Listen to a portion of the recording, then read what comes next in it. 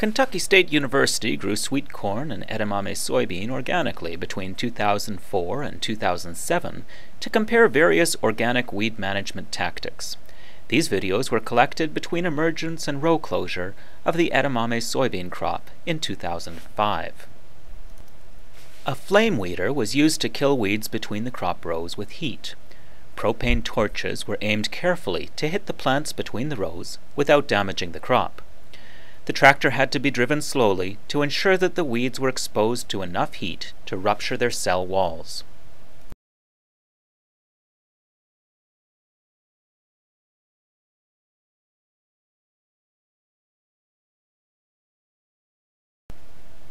A springtine weeder worked well at faster tractor speeds, combing the soil between the crop rows to uproot small weeds.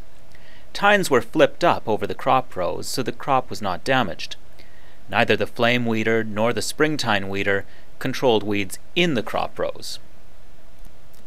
A rolling cultivator had banks of tined wheels, which could be tilted to cultivate between rows while throwing soil into the rows to bury weeds. The rolling cultivator worked well at faster speeds.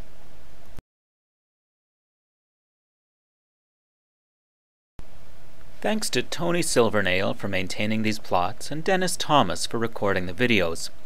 Information about this study's methods and results is available at organic.kysu.edu. From Kentucky State University, I'm Michael Bomford.